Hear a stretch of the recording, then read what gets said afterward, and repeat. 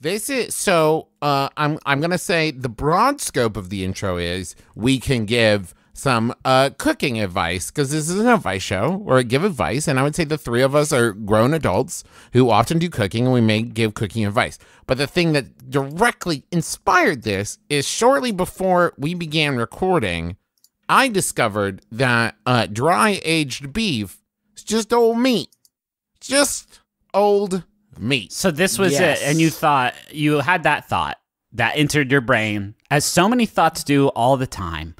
And you thought, I want to talk about old beef. That's old beef, a rich vein, old beef for my boys. I want to talk about old beef. Here, when you go into a fancy restaurant and they say, this is like 6-week dry-aged beef, you think, ooh, fancy schmancy.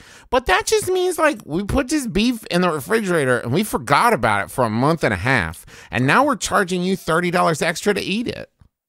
It is really weird how some food can be old and we say makes us sick, and other times the food can be old and we say it's delicious. Griffin, do you have thoughts about old beef? Hold on, guys. Oh, God. I'm sorry, guys. I busted my gut, and it's fucking killing me. The pain's really bad. Busted my gut talking about old beef.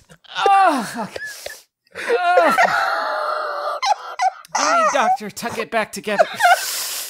Justin gets Sydney asked my brother. Justin asked I'm just saying, it's old beef. We like to call it dry. But that's like if I said, here's some dry-aged milk. Oh, my God. What if I said dry-aged milk, Griffin? Justin gets Sydney. Justin gets Sydney. Or like some dry-aged chicken.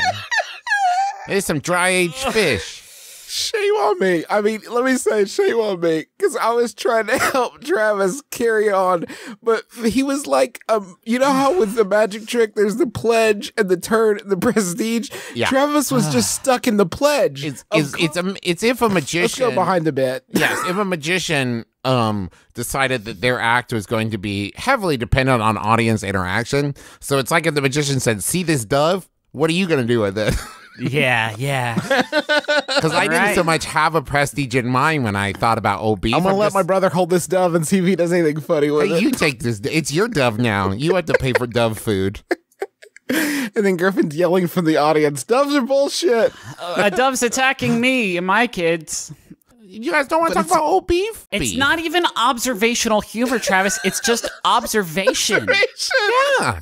But, you know, somewhere in there, we often find the funny in things that what others might call mundane, and we make them fun-dane. But that's your job. You should have found some of the funny before you came to the table. Well, listen, I can't always do all the work, Justin. Sometimes I need you and Griffin to help pick up the slack. Any of the work.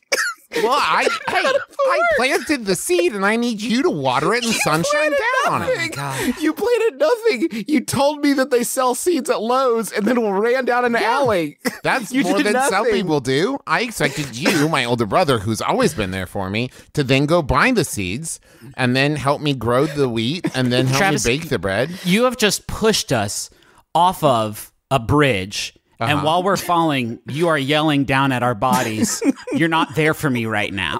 Yeah.